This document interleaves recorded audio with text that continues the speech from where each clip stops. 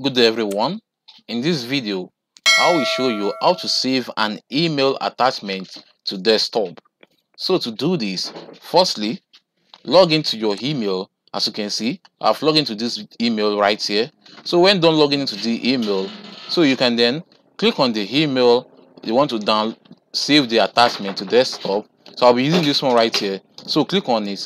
Then when done, as you can see, here is the attachment in the email. So the next thing for you to do is to download this attachment to desktop. So to download this, just click on the download button right here. So when you click on the download button, you will see, all right, the email is downloading right here. So let's give it time for it to download.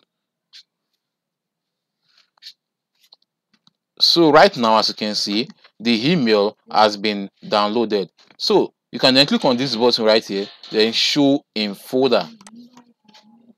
So right here, as you can see, there is the attachment I downloaded. So you can then copy it from here and paste it to anywhere you want. So let me copy this email by right clicking on it.